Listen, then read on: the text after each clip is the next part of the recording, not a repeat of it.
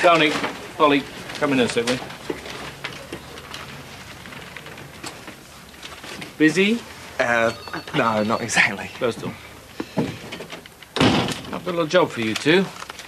Concerns an old mate of yours. Cleaning woman found him yesterday. Strung himself up in the bathroom. So, I want a pair of you to go over there and cover it from the local angle.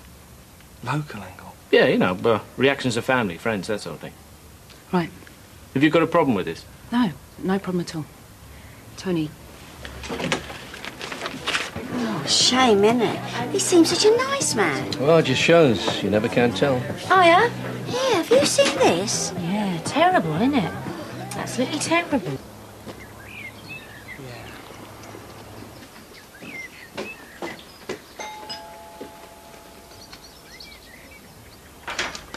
Afternoon, my name's Polly Becker from the Wolford Gazette. I'd like to ask you a few questions about your neighbour, Mr. Dixon. Well, this is fun, isn't it? Let's have another go at talking to the wife. Oh, do we have to? Yeah, we do.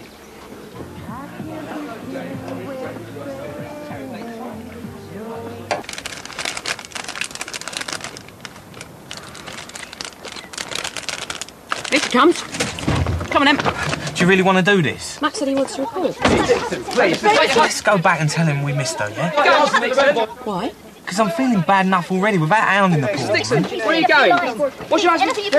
I'm just doing a job. Yeah, some job. Where are you going? I mean, do you really want to be a part of all that? Let's forget it.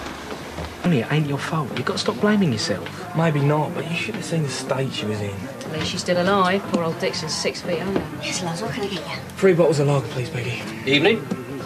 Just heard about Councillor Dixon. Terrible thing. Yeah. Must be difficult for you.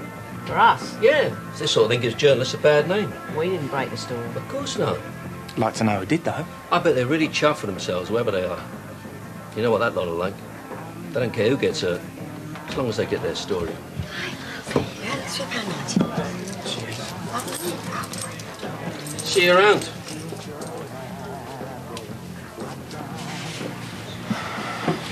Don't even think about it.